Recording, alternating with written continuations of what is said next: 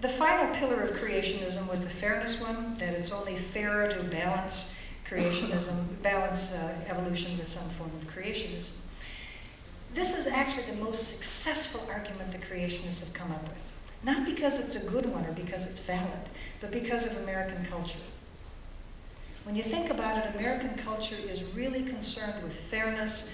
We vote, we go to town meetings, we give everybody their say. And so if you were to say, well, you know, there's a lot of people in the community who really are upset about their kids learning evolution, let's just teach creationism and make them happy.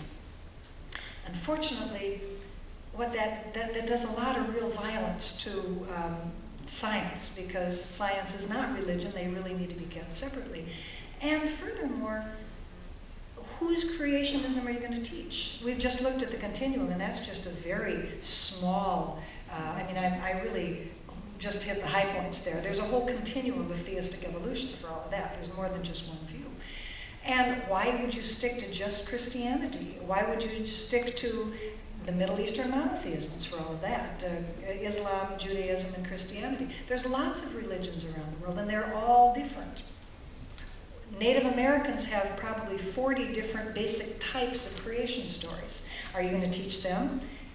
When the creationists say teach both, that opens up a real can of worms, because there's more than two. There's only one evolution, but there's a heck of a lot more over there on the creation side. Sometimes the fairness argument is couched as, well, there are scientists on both sides. There's creation scientists, there's intelligent design scientists, there are evolution scientists, so there's scientists on both sides, let's teach them both. Lawyers have a kind of cynical statement about expert witnesses. For every Ph.D., there's an equal and opposite Ph.D. That's not true, particularly when it comes to evolution. Sometimes the idea, well, there's scientists on both sides, so it's equal. When you look at the number of scientists that are on the evolution side of things, scientists who are believers, scientists who are not believers, scientists who actually do research in the area, biologists, geologists, astronomers, the number of scientists over here on the evolution side compared to the paucity, the tiny percentage of numbers on the creationism side, it's ludicrous. This is not a matter of fairness. If it was fairness, and we were going to give the creationist scientists the amount of class time proportional to their efforts, well, you can imagine how much time they would get. Lately at NCSE, we've been tracking what are referred to as academic freedom legislation. This is a new manifestation of the fairness argument, in which the claim is made that teachers should have the right to bring in alternative views. Basically what this is a way of sneaking creationism in through the back door. There's a number of euphemisms for this. Students are encouraged, as they were in Texas, to critically analyze, in Ohio, to critically analyze evidence for evolution. Let me translate this for you. Critically analyze means criticize.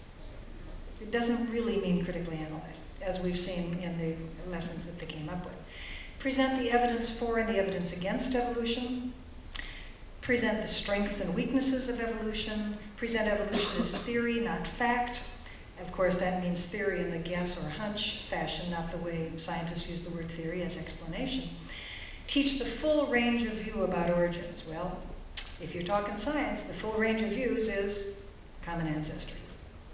And teach the controversy, which is the slogan of the intelligent design folks. What we've found in examining these science standards or proposals or plans that are submitted for these various euphemisms is they're really just trying to teach bad science in the name of fairness.